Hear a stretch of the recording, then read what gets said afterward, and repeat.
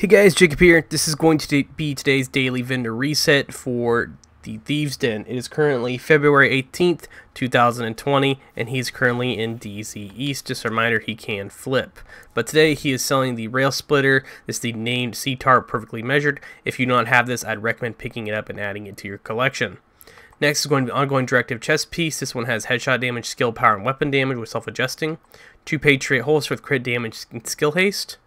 Hardwire backpack, which is really good for PvE because it has hard hitting, weapon damage, crit damage, and skill haste, and you can change the crit damage to something like skill power or health. Negotiator's Dilemma with 16,000 health on the knee pads. Tip of the Spear knee pads with 8.5 crit chance, and Ace's knee pads with 8% crit chance. Now to some of the weapons, the ACRE with Vindictive, Jazz Hands, and Zen. Classic M1A with Fast Hands, Optimize, and Double Duty. Providence backpack, which health, crit damage, crit chance, hard hitting, and safeguard.